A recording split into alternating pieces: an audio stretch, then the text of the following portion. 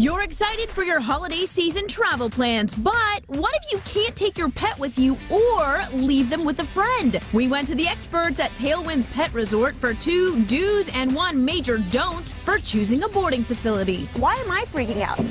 I'm projecting my own fear and inhibitions on them. Once a nervous parent brings their dog for the first time and then they leave, the dog comes running back here, all excited.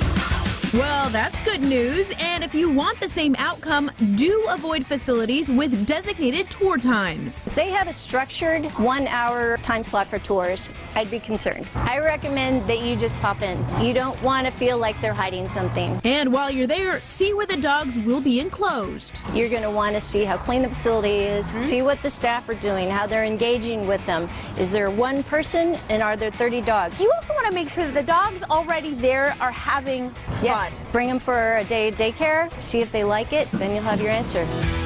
Next, do make sure the facility is monitored 24/7. Temperature control mechanisms, burglar alarm, and then of course fire and sprinkler mechanisms. Also beware of kennels that only offer staff on site from 8 a.m. to 5 p.m. I feel comfortable emulating a home environment, getting the dogs up at 6 and putting them to bed at 9. They should be able to sleep throughout the night. The facilities that do 8 to 5, that's a really long time for a dog to be stuck in a kennel.